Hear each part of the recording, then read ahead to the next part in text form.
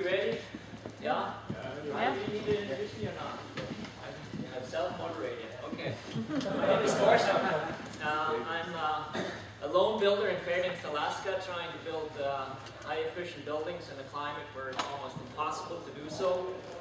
For the last 10 years, I was on this quest trying to find a perfect wall. Because I think walls are enormously crucial to our buildings. So, 5,500 miles of wall, and I still don't have an answer. Let's see where we are right now. I work with the Cold Climate Housing Research Center in Fairbanks as a consultant. I run a construction company, and I just have a very curious mind, and I take nothing for granted. I want to see data before I believe something. I don't care about movie other than modeling it, but I want to go back and see if this really is reality a year later. And that's kind of what this is all about. So, who's familiar with persist or remote walls? Hands up. What? Remote or persist walls. Out insulation. Okay, a few. So, the original idea with persist walls was created in Canada a long, long time ago in '54. We need to place insulation in cold climates on the outside. Why would that be? Anybody go camping in here? Where do you put your insulation hat? Under you or on top of you? And it's like you gotta insulate towards the cold. And this is really a cold climate. I'm talking about cold climate mainly. I work and live in a cold climate. So we're placing insulation on the outside. We have done extensive research at the research center on this wall. We have 7-8 years of data. We have more data than what we know what to do with. So there's nothing which we haven't researched and tested in various climates, from Juneau, very wet, very similar to northwestern climates, to very cold climates. This wall, you can't make fail. You can stand there with a water hose, you can do anything to it. This thing works. I built over the last 10 years buildings, any building system you could imagine. For me, this was the ultimate answer. And we built at least 50 homes with up to 12 inches of foam on the outside. It works really, really, really well. But this is not really what I want to talk about. If you're interested in that, here's the web page. We have a manual, very extensive manual. I've written an article at GLC 3 years ago with some details on it. All the information is out there. There's one problem with this. It's embodied energy. It's 100% petrol-based, and it takes a lot of energy to make a wall function in our climate. And that was really my main motivation in looking at something else. How can you get away from using a product which is just petrol-based? So if we're looking at embodied energy, the energy it takes to make a material in manufacturing and transportation, we're looking at foam, which is like cellulose. It's a factor 64. So it takes 64 times more energy to make this material. And now we're putting a lot of insulation on in cold climates. So is this a good answer? Maybe not. Anybody building with ICFs, with insulated concrete forms? This is even worse. Look at this. Concrete and steel. That's terrible. There's so much embodied energy. In a cold climate, it doesn't really work. Because you have all the thermal mass insulated. It is not part of the building envelope. You have to put a lot of insulation on the outside to make it work. So I came up with this grand idea 3-4 years ago to basically do a persist remote wall with cellulose. So it's exactly the same principle. Probably you can't see it all that well, but it's basically a structure with insulation wrapped around it. I call it the Arctic wall. We can call it anything. It really doesn't matter. There's two things about it. Number one, it's diffusion open. That means it has a drying potential in any direction. Why is that important?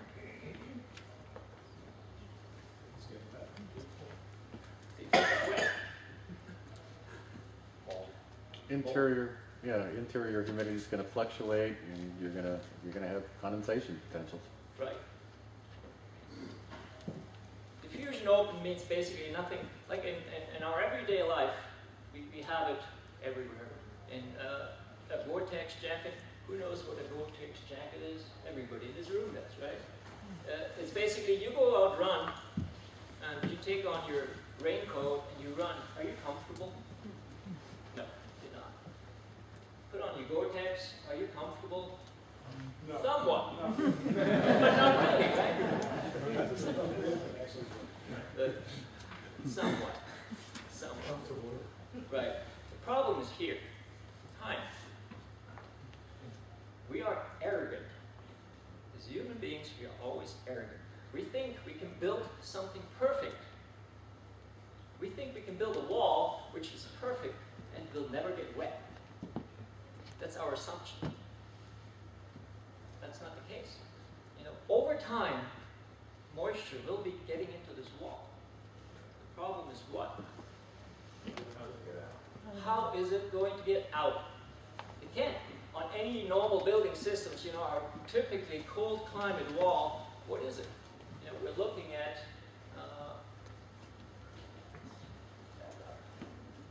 at basically a 2x6 wall with plastic on the inside and a bit of very impermeable sheeting on the outside. And it has a very bad potential to dry. So time basically can split big rocks like that, and it will do anything to a building because it can't dry out. So that's my goal about diffusion open walls. And this is an experiment, and it's an ongoing experiment. We don't have enough data to back this up, but we'll look at it. So instead of placing foam, we're creating a white cavity. We're dense packing it at, by now, 4 points per square foot with cellulose. Cellulose is basically 85% recycled product, post-consumer. We manufacture that basically 200 miles away from where I live. So it's very low embodied energy in transportation. And it's just a much, much more sustainable product. And then we're looking at thermal conductivity in materials. We're looking at foam or fiberglass or cellulose. What are we looking for in a material, in a wall? What do we want? Cold climates.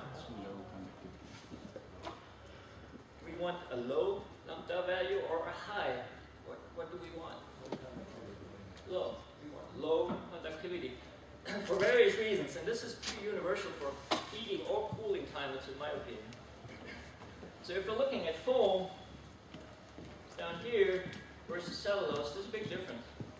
And, will mass give us any advantage in cold climates or in warm climates in a wall? Can that be of advantage? We'll see. The problem is here, really. We have to start with the problem. We have to realize that this is so important. We live in climates which are very extreme, but we create microclimates inside. So we have problems. We're having a problem right there. We're defining nature by its own means. So the system we put in place to separate these two spaces, we better carefully address. And you know, here we are staying on a standard wall with 2x6 walls. We have solid surfaces. We have insulation which we place in. We have 50 below on the outside, 70 degrees on the inside. And what makes this wall not fail? What keeps it from not rotting out? The heat transfer. What's our safety net in this wall? Code prescribed. Building code puts a safety net in cold climates into this wall so it can't fail. What is it?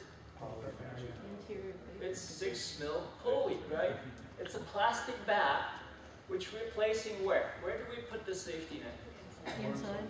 We put it on the warm side. We have our finish, sheetrock, and then we have our safety net right behind it. And there's the problem. Any puncture through here will puncture our safety net. And this is what we get.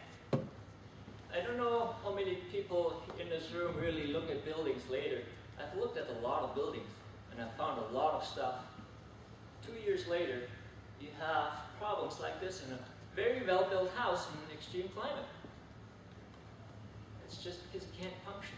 This wall defines physics and all the laws of nature in our climates. It can't function, and it doesn't. And this is what we get. And this is from a test trailer which we had out for the last 2 years. These two walls, the whole purpose of the test was basically for retrofit applications. Now we're looking at basically a 2-year-old wall. Look at how much mold we already created. So since it's retrofit, we didn't place a vapor barrier on the inside on this. 4 inches of EPS on the outside, so it's considered a remote wall, but it's only 4 inches. For our climate, we really need 6. Dew point, moving it out. Now look at all of this mold right here. Where do you think that's coming from? We hung a picture. This is one nail hole where a picture was simulated. One little puncture into our safety net. The problem is we never look back into these walls.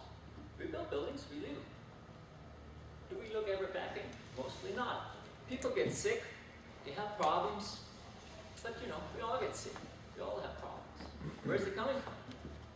So this is really what we need to remember. We need to build good walls, because otherwise they kill us slowly. This is a serious problem. And it is that serious. We have so many problems nationwide with mold. And mold can kill us. Now let's look at air. 30 quarts of water through one little hole in one heating seat. That's a lot of water. If you're looking at diffusion, it's a third of a quart. What's the factor on that? It's huge. Here we are still arguing about airtightness. In passive house, how many people have engaged in these arguments? Oh, what do you think? 0.6 makes no sense, it's too tight. It makes sense. The physics are right here. And it's so important to understand the safety net here is stupid. Because people will damage it. 800-pound gorilla is called the homeowner. No matter how good of a building you build, you put that guy in there, he's going to do it safe. And you go back a year later, you do a blower door test, you will be amazed how many holes they've managed to put into your safety net. So we we got to do what? We got to build something idiot-proof. And we have to understand durability. It's about temperature, relative humidity, and time. And time is really what's working against us oftentimes. So quickly, 35% roughly is heat loss through the envelope. It's the most surface area of the building. So we really should take care of addressing that properly in a good building. This is my personal laboratory. It's my personal house I built last year. I finished it in January. We have sensors throughout the whole building. It does many things, but what we're talking about right now is the wall. Basically, this is a diffusion open wall, no vapor barrier, in Fairbanks, Alaska at 14,000 heating degree days. So how can this building function? Here's a shot basically of the wall. This here is our pressure boundary. This is our safety net. I'm using CDX plywood. Why CDX plywood? Higher diffusion gradient? Diffusion. I'm sorry, higher perm? Perm. It's actually less perm on CDX versus OSB plywood. Okay. Toughness. Longevity. Yeah, absolutely. That's a very, very important point. OSB is nothing else than glue, really, with some wood chips in it. It's a bad material. Why do we want wood versus plastic?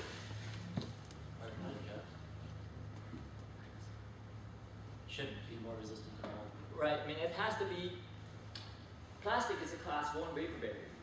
So there's not enough permeability for diffusion. Keeps it out. So here we're saying basically we need to be able to transfer moisture in any direction. If we would put plastic here, what's the drying potential? Zero. Well, I know it's late. Zero. Zero. Zero. Well, not quite. We have a drying potential to the outside from Right. here on.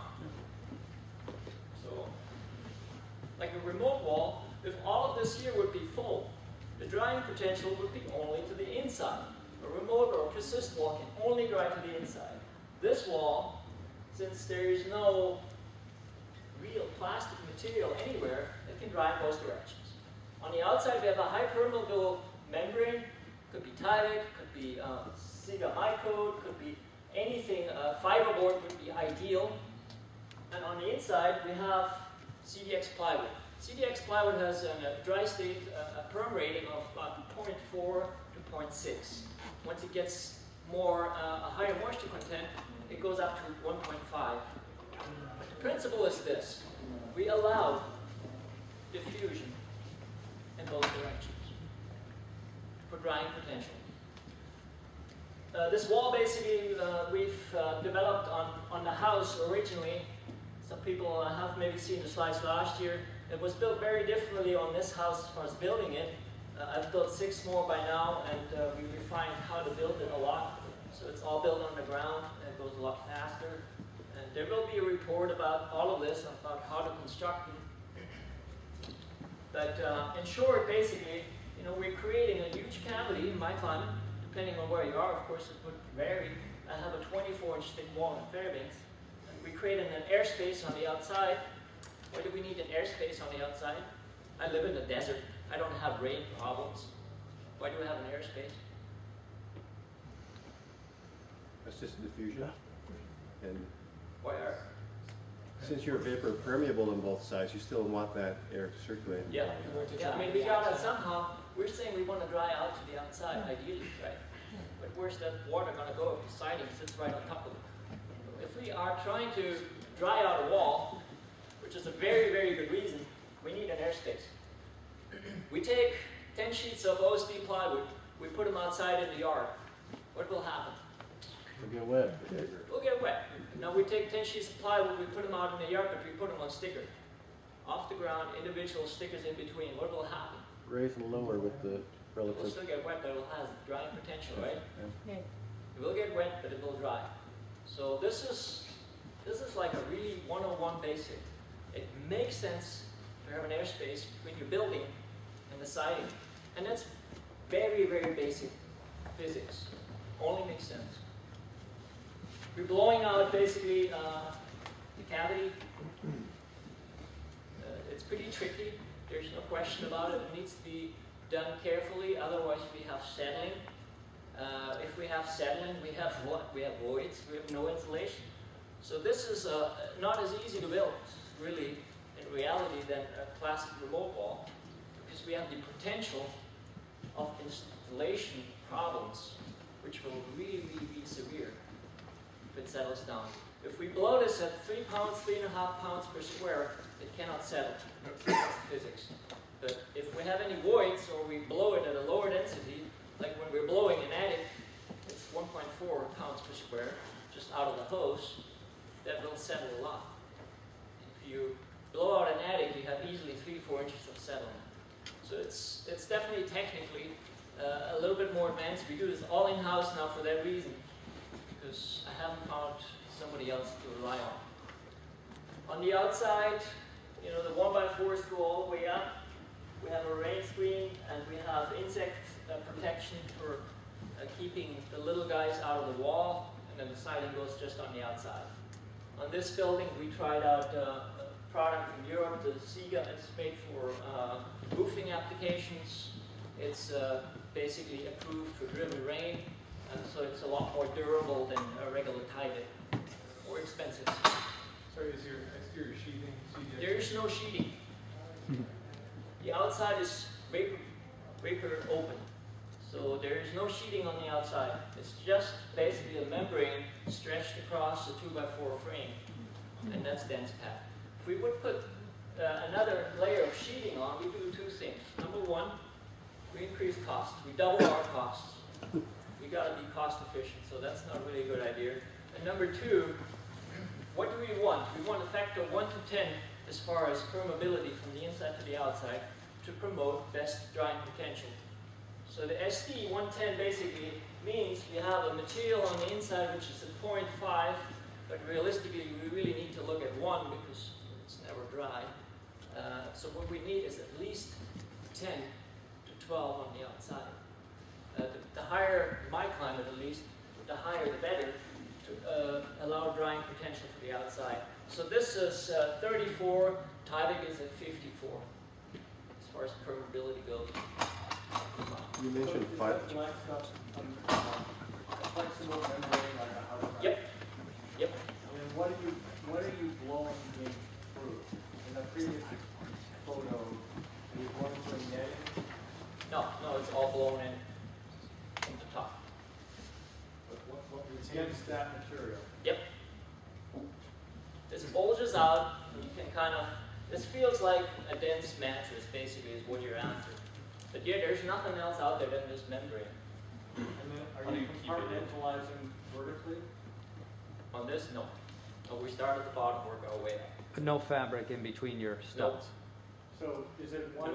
No, you know, a fabric on a wall like this, I've seen this over and over, but in reality it doesn't work.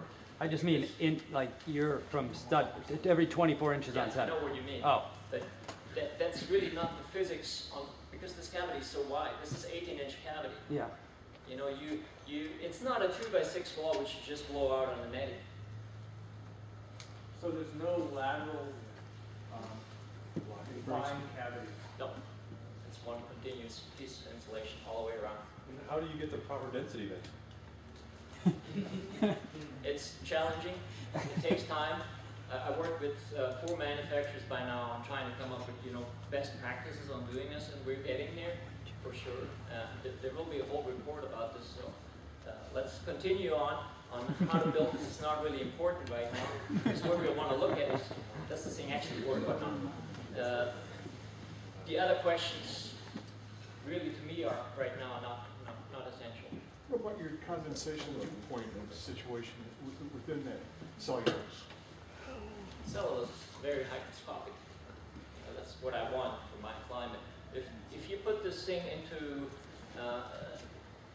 Oregon, Portland, Juneau, it's a different story.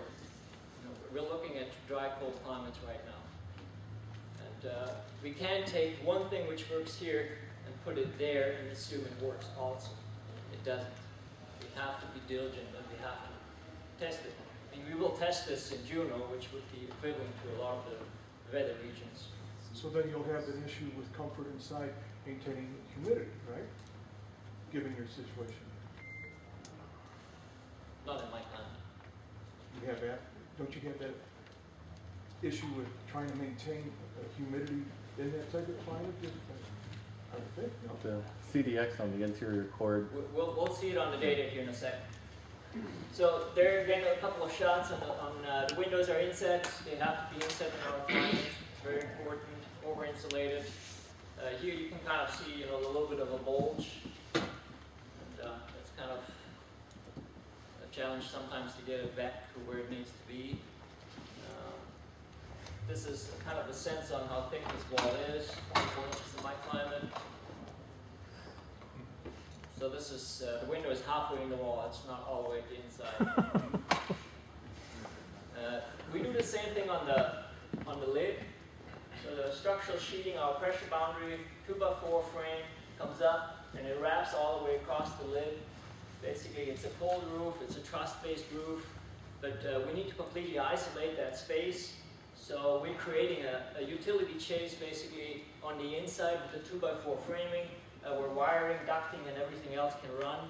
And we will also need that basically sealing with the 2x4s to support the weight of the cellulose. R100 cellulose is very heavy. A bag of cellulose is 25 pounds.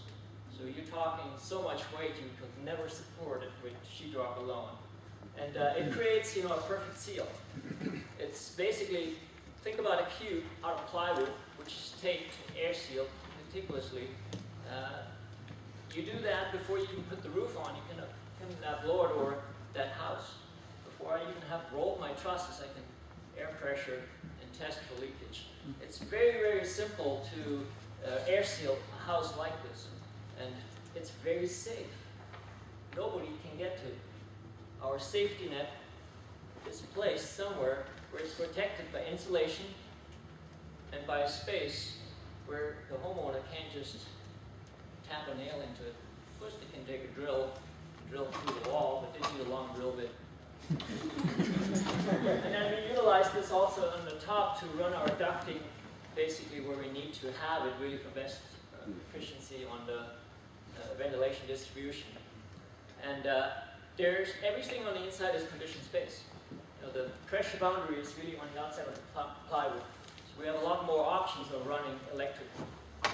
This is 36 inches of cellulose, or 115, so lots.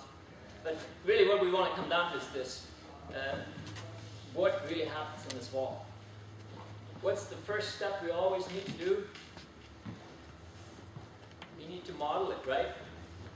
We can't just build something and figure out, oh, is this going to work or not? We're using proper tools, WUFI, for modeling performance on walls in different climates. And again, you know, this is data for Fairbanks, Alaska. That means nothing for your climate, really.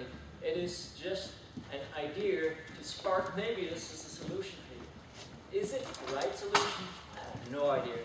Because I don't live in your climate, I live in my climate. And that's something we can't get around. We need to look at all the different climate zones. And what's the big problem with a thick wall like this? You know, if that doesn't dry out, or if there is a problem, we will have mold. We will have problems. So we need essential tools to start off with. But curious, you know, over the last 10 years, I've done WUFI and I look back at reality and it didn't match. So there is no shortcut. We need essential tools, we need data collection. You know, we got thousands of sensors, which is expensive. This building, the monitoring on this building is $58,000. You know, that's not cheap. And without funding, how do you do this? Without research. But without research, without trying to find real answers, how do we get there? There is no shortcut. So we're missing one thing. Mark, what is it? Data. Data. No, one more thing. Experience. One more thing. The thing which really sucks. We need lots of patience. Because there's nothing fast about building science. There really isn't. It's expensive and it takes time. You know, I'm showing you data for not even a year. So is that meaningful? Not really. It takes realistically 10 years. Do we have 10 years right now? We don't. So we got to try and we got to move forward, but it's a problem. There's nothing which works fast in building science. It takes time. And then now we need data. Here we go. Everything else is garbage, but this is important. We're looking at moisture content within the wall on a sensor basically placed on the framing, on the wood. We're staying well below 14, so we're absolutely safe. Well, we can talk to the wall. It's a fat wall first. Inside, Wood. outside. Wood. The wood, the framing. Outside, just think insulation. So you're in the stud wall, the bearing wall. Yep. The structure. So the inner cord. Inner core, Okay. which is the structure. Okay. Everything else is just foo-foo, object. And it's sensing the framing moisture content and the Correct. framing lumber. Yeah. Yeah. We have more sensors we'll look at later, but this is, to me, right now, the most crucial one. Did you start getting data right in the house? Yeah. You're in a slab floor, right? Yeah. Yeah. Yeah. So, you know, WUFI showed us no problems in our climate. Data shows us no problem in our climate. That's the essential part. What's your air moisture? We'll look at it. We'll look at it. But, you know, the relative humidity in the air, that changes frequently. This is really what will go up if you have a problem. And once we reach, you know, everything over 16%, I'm like, oh, I gotta watch this. Once we hit 20, 25%, then we have issues. And we're having not a good drying potential anymore. So this is really why I'm saying it's really crucial. Now here we're looking at different things. You know, these things are really hard. You gotta sit down for an hour just to understand one of them. So bear with me here. We got downstairs in, basically, and we got dew points. Why do we see all of it scattered?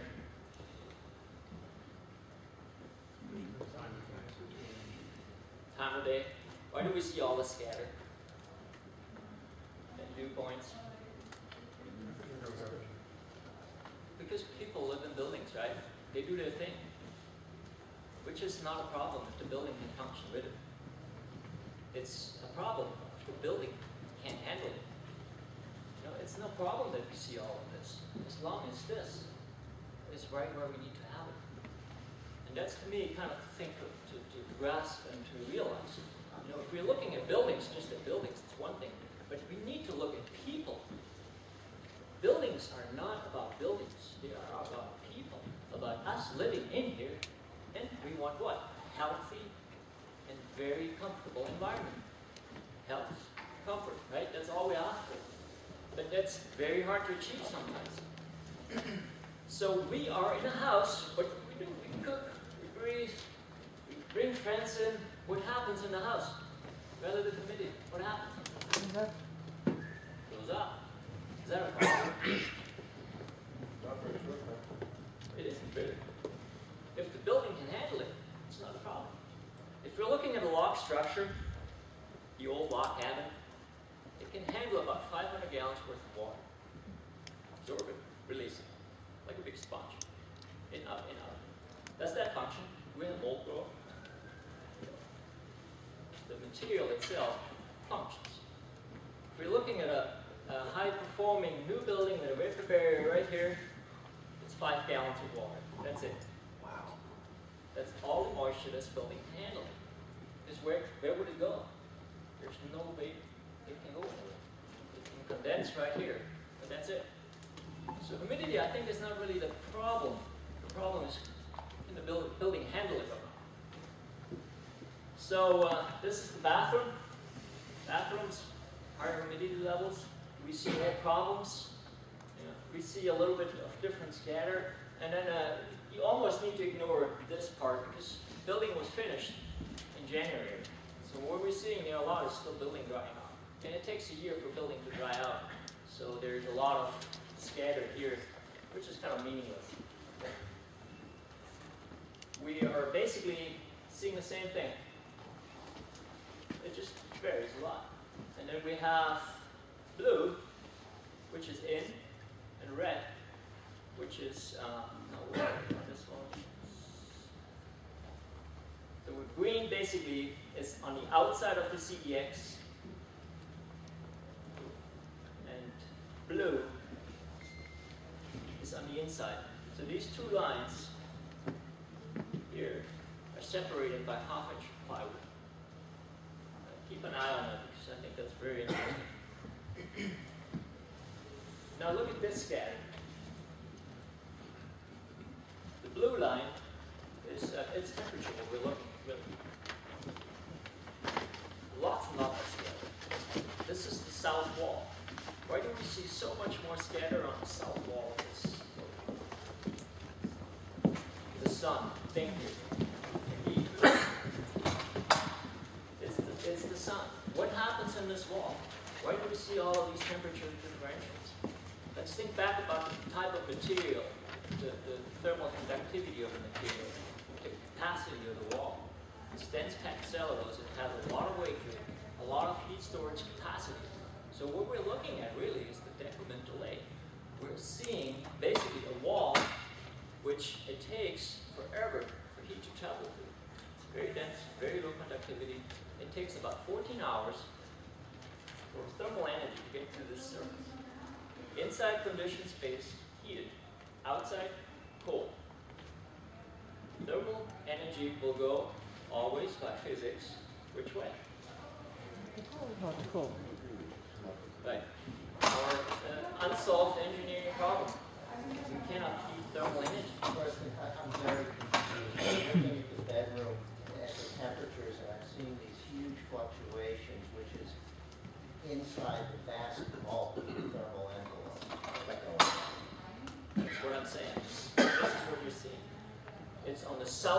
the building, we have 14 hours of time it takes for thermal energy to go out. What happens in 14 hours in a building? He was already pointing it out. But you're close to the interior surfaces here, and you're going down to freezing. That's what I'm confused about. 5 cents, okay. Oh, that's Yeah. the exterior. Exterior. Okay. You're looking at the wrong thing.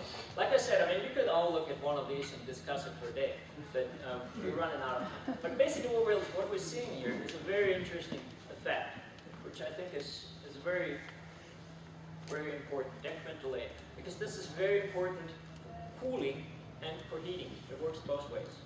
This is what happens. We have such a massive fall, and it takes such a long time for thermal energy to travel out, that before it gets out, the sun comes back up because we bought ourselves time. The sun hits the outer surface of this wall. What happens? It warms up. Thermal energy cares about only one thing, and one thing only, warm or cold. It doesn't have a sense of direction. It doesn't know what inside or outside is. It only knows that. So what we're seeing in here is basically temperature going right back in. We're never losing our heat. This, to me, proves the point that there is a myth out there saying it doesn't make sense to build anything over R50 because there's no return of investment. There's no gain out of a thick wall like this. Correct, if we're looking at just R value, then R value is measured really poorly. If we're looking at the whole picture, there's a lot of things going on which can really help us. That's the only reason I haven't had to heat this building since February 5th. You know, I haven't heated this building at 24 or 30 below temperatures because it kept the heat so well. And I have a lot of sun in the spring. So decrement delay. This is very interesting here. We're looking at in and then out. That's basically just a plywood. It travels back and forth, transfers humidity levels basically. Now look how this, again, you know, this is the building drying. That's why we see this being so much higher. But this is, again, you know, these two lines, blue and red, is only half-inch plywood. One sensor is one side, the other sensor is right on the other side. So the plywood really is doing its thing, but look at this. Green is what? That's the sensor being on the outside of the building. Now, see how that more relates to the inside? No, it doesn't care about the inside of the building. It cares about the plywood outside, basically. So here we're looking at what I believe we need to realize. Outside only cares about the outside. If we have dew in the morning and it's very humid, you walk through the grass and it's going to be wet. If we place any material on the ground, it's going to be wet. And it's the outside which really governs that through absorption. We take a can of beer, we put it in the freezer. We take a block of wood, we put it in the freezer. A few hours later, we take it out. What happens with a can of beer? Condensation. Condenses, yeah. What happens with a block of wood? What do you see? Anything? Is there moisture dripping off that? Is there any difference in the moisture content? You know, this is very microscopic.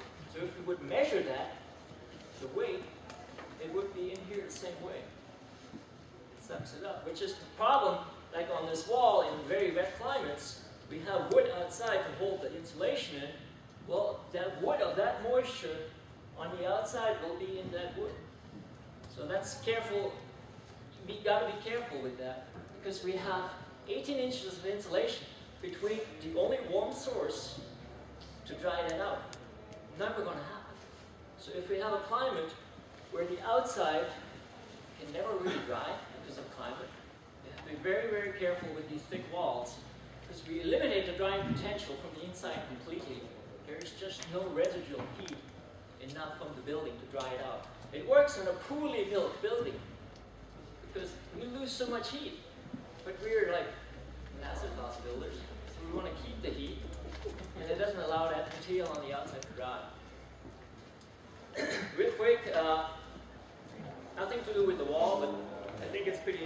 see, part of this building I put 180 tons of thermal mass into the slab. It's basically 12 inches of EPS all the way wrapped around, cooler box, filled with a bunch of sand. Sand because it's cheap. Doing this with concrete would be very, very expensive. I'm using this basically for two functions. Number one is passive solar gain from a big window. And number two, active solar heating for heat storage in the fall. Wouldn't want to do that in the summer. But what we really want to look at is passive solar gain. You know, thermal mass in cold climates, does this really make sense? A lot of people say it doesn't. I believe otherwise. But here, we're looking at basically surface of the foam 3 feet below the surface. And I haven't actively heated anything. This is the low winter sun beaming on my slab, changing the temperature to that level. Here we're looking at active heating. The sun angle is still much higher, so we don't get as much passive on this yet. And this is basically what it looks like. A lot of blue glass, high mass foundation. It's stained concrete, so we can absorb that heat. And we provide basically thermal energy when it hits the surface. Where you go? We need cool temperatures somewhere where we can trick this thermal energy. Hey, this is a good place for you to go temporarily. We can only do that for a certain amount of time, but we can passively heat a building fairly well. And even at very cold temperatures, I maintain 68 to 70 degrees just to this big window and this high mass slab. That's all I did. And there's a big thermal shutter which closes this window at nighttime. And in the summer, a lot of people ask me this already, in the summer I cool this window with an evaporation pond in the front. Temperature is basically below the surface. This is active HRV usage on a ground loop. Interesting to see too how it spikes up. And then here we're looking at, basically we have 400 feet of PEX, which pre-warms incoming ventilation air. So it's buried 12 feet deep outside. We're capturing basically the ground temperature to pre-warm our ventilation air. It's interesting to see how that really affects things and how fairly late it starts going off, and then it hits a certain temperature point, and boom, it goes. I think that's one of these things we really have to look at closely. How can we keep temperatures where they need to be? Because this goes both ways. There's a certain amount of temperature you get, and then it just boom, goes up or down. And if we could find exactly where that would be, we could eliminate some of these spikes, which would help us a lot. Moisture content in the sand, we heat it up, you see a lot more spikes, so we will probably dry that out. Conductivity will go down, and we will not be able to store as much. But nevertheless, thermal mass, I just want to throw this out. It has really, really proved very effective to me in cold climates. How much delay, how much time delay you get? On the slab? Easily a week. Easily.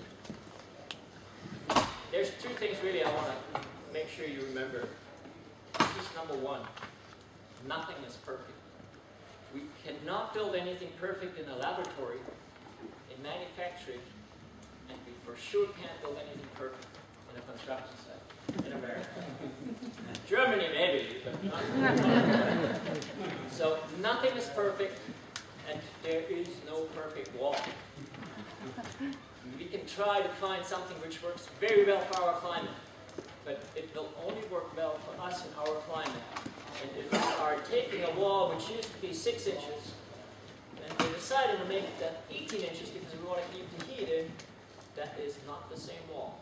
It is a completely different beast, and we have to be careful. Why do we need to be careful? Because otherwise we have problems. Right? We have mold. We have health issues. That's something we can't just ignore. Building falls down, structural damage, all of these things. And whatever we do, we really need to look at data sets, and we need to be diligent. And I've done a lot of stupid stuff, and I'm doing stupid stuff all the time. And that's the only way we can learn. We need to try it out. And we need to be going back and trying to figure out, is this actually working? If it doesn't, we need to let people know. And we're always great about, hey, no, look what I invented. But nobody ever wants to stand up and say, this doesn't work. So here is my big plea to everybody who's involved. If you're doing a project, no, it's the most fun to design it and to build it. But don't forget about it. Come back, look at it, and then don't just file it in your own cabinet, but let people know. Because we will need this data. We desperately, in our so many different climate zones, will need to come up with answers. And you know, I can provide some in Alaska, but they're meaningless to most of you. There are certain things you can learn about it, but we need information from each and every one of us. And we need to keep the building science straight in these things, because it's very, very important. We want to make sure buildings function properly, and they don't kill us slowly. So, in all of that, this will be up, and we will have a full report out at Full Climate about this, with all the data sets. Just bear with me because it takes time. And questions?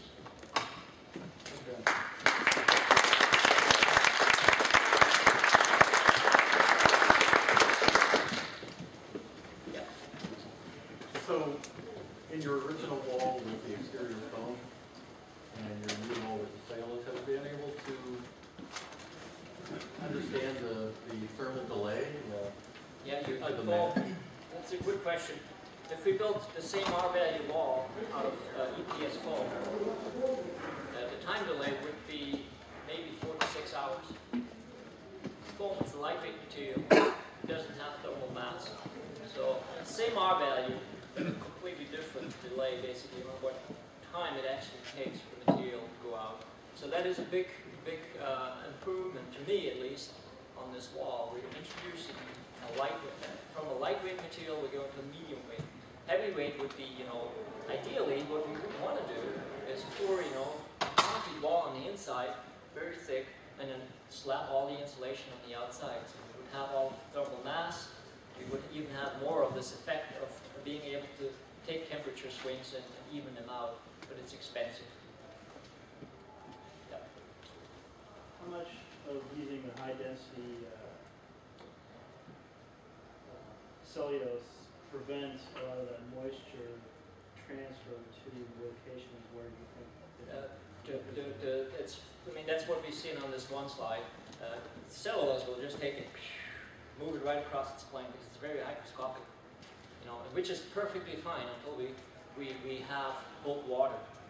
If we have like an air punch, you know, a hole where we introduce wet, humid air traveling into it, we will create real problems. Airtightness is really the key. The thicker the wall, no matter what insulation material you use, the thicker the wall, the more problems that creates. I mean, that is the beauty about EPS foam. It doesn't care. You slap it up on the outside, and it does its thing, and it's totally forgiving. And there's nothing you can do to hurt it. It's other. Maybe because of the density of the cellulose, sort of maybe gradient, just like a temperature gradient. But you know, since it's diffusion open, it's really, it all balances itself, which I think is really what it should be. You know, not just for humidity, but also for, you know, like ion counts in the air, all of these things, you know, which make human beings healthy. I mean, there's so much more to this than just humidity. There's so many things more to create a really functional building. That, to me, this is what I think we need to picture. A wall, a building, needs to be an extension of our own bodies. And if we can close our eyes and we can feel that out, it can function. So put yourself on a piece of foam and try to be comfortable. You know, you wrap yourself in a plastic bag. You try to be comfortable. Well, you decide you cut a few little holes in it so you can breathe. Yeah, I mean, that's really what we're doing. And are you comfortable? Well, maybe. Maybe not. The comfort level in a house, which is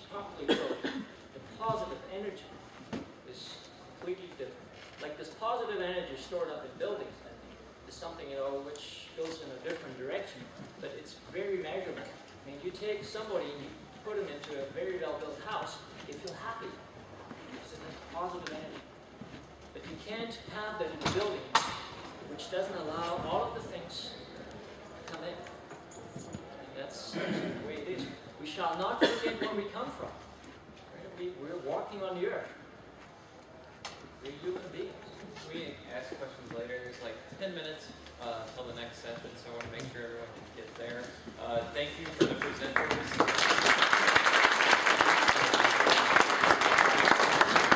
And I have